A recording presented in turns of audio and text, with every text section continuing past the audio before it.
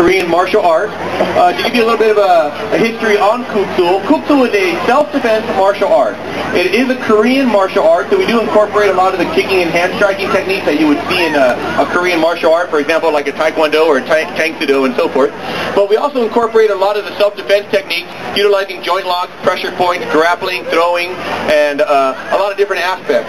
What we're going to do today is do a very quick demonstration for you. As you can see, we have quite a diverse group. At our school, students start at the age of 3, 3.5, around there in our preschool Turtle Talk program. That class is designed to introduce students to just basic tumbling, the basics of the martial art. More important thing is understanding the importance of etiquette, respect, and manners. By far the most important thing that that's involved in any martial art. A lot of martial arts are getting away from that a little bit, and I think it is a shame, because first and foremost should be the respect and the etiquette involved in the martial arts, and that's a big part of our program. What we're going to do now is we're going to start off by our traditional bow. The reason we bow in martial arts is just a way of saying thank you. It's a way of thanking you for coming out and watching us in this cold weather, and it's a way of thanking each other for being good, supportive classmates. Chiriat and Kunyi. Paro. Every time you bow, they bow, if you notice they say Kuk Sool. Again, that's just a way of showing respect to our martial art. Now, we're going to start off with an energy breathing exercise.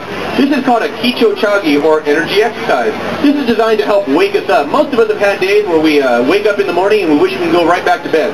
Not really because you didn't get enough sleep. Most likely it's just because you have low energy. Of course, one thing that will help you with energy is exercise. A good exercise plan, a good diet plan, that'll help you with your energy.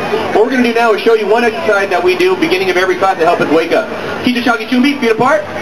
Ready, 1. See what they're doing there? They're throwing all their energy out to their hands. Number 2, feet closer together, cross your arms. Ready. Good. Number 3, hands out.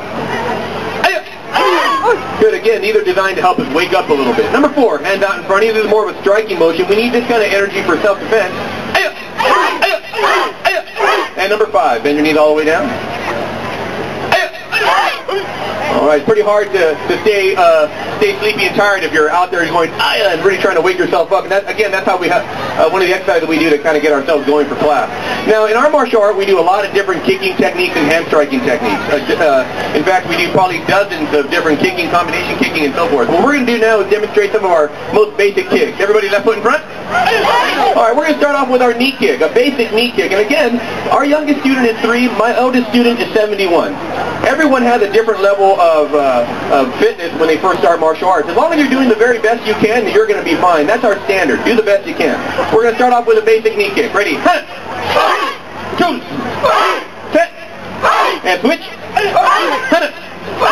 2, set, and switch. Alright, now the next one's a front kick, or a front snap kick. Just bending their knee and then thrusting the foot forward. Ready? 2, set, and switch. 2, set, and switch. Good. We're going to get them warmed up for you. Oh, good. Now, crescent kick. They're going to use their hand to the target, making a big circle slap in their hand. Ready? 2, set, and switch. 2, set, and switch. Now, once you get used to the basic kicking, and we have what we call the basic 8, the 8 basic kicks of martial arts. Once you get used to that, then we start doing what we call combination kicking. Now, we don't have a lot of room out there today to do a lot of combinations, but we're going to do a double kick. This is just a double front snap kick. 1 low, 1 high with the right foot. Ready? 2, set, set. Good job. Now they're going to do the same thing but with a roundhouse kick, turning their body. A roundhouse kick can be done to different levels of the body. A lot of times in martial arts people think you have to kick high. We all know that probably one of the best places to kick is below the waist. That's where a lot of the power is. Alright? So this is a double roundhouse kick. Ready? 2, set. Alright, Chiriat, feet together. Now in our martial art we do many different ways of using our hands, not just your fist and not just your open hand strike, what people call it a chop. In Kuk Sool we again learn dozens of different ways to use our hands, our elbows, our shoulders for striking. We're going to start off with our most traditional basic hand striking. Everybody Kima just say horse stance and Chungwan, right fist out. This is just a basic straight punch. Now, obviously, in self-defense, no one's going to punch like this. I always get asked that. Why do you do that? It's not practical. What we're doing here is training our body, trying to strengthen our ligaments and tendons, trying to get our muscles and our body prepared so when you have to use a punch in any position, you can do it. Ready? 2, set, and palm. Open your hand up wide. down to fingertips. In Kuk Sool, we're a pressure point-oriented martial art. We teach to strike vital areas like the neck area, the spots on the side of the neck, the groin area, and so forth. Even the eyes. And this is something you would use with your fingertips. Ready? Good. Left foot in front, hands up.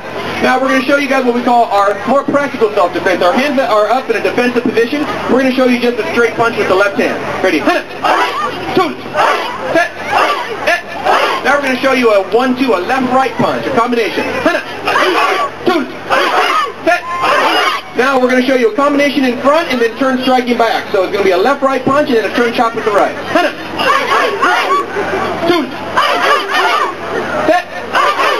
All right, ready up?